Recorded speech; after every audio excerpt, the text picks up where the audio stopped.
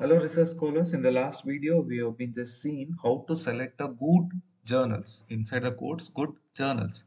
So you can just find that video in the description. I am just attaching it. In this video we are going to see how to write a keywords for our respective paper.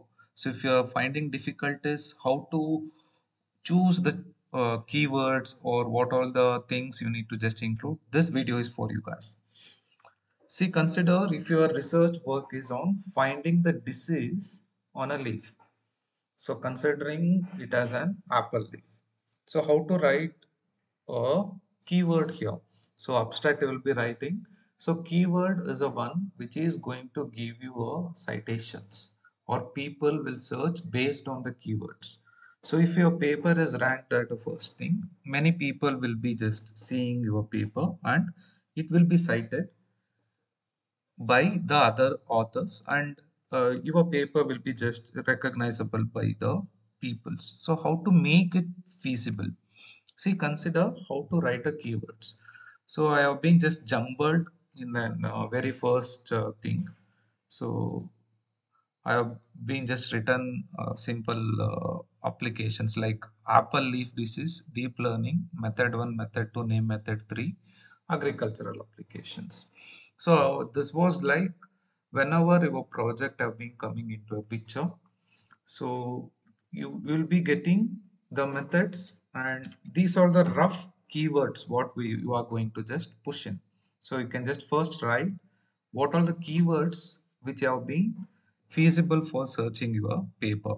First writing every keywords. Next thing is to assign, how to assign the respective keywords. The first keyword should be broader one.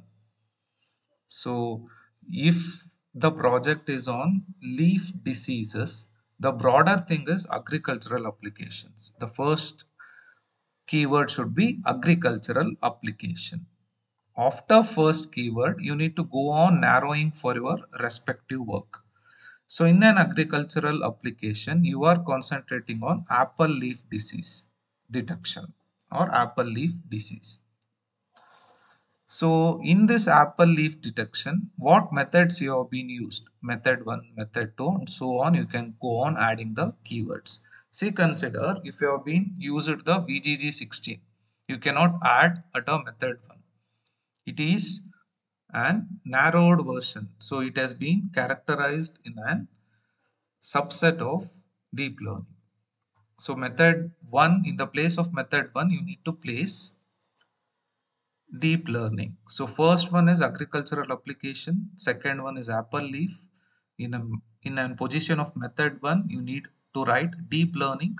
In a method 2 position, CNN, and later on VGG16.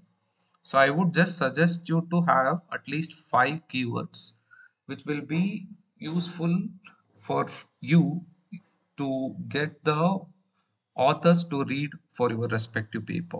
So this is what I need to just share with you. First one should be broader agriculture application. In agriculture, what you are concentrating is apple leaf. How you are going to detect it? By using deep learning methods, or like you are detecting by using VGG16. So VGG16 is a subset of CNN and it is going to be characterized under coming into an picture of under deep learning. So this is a way like how to write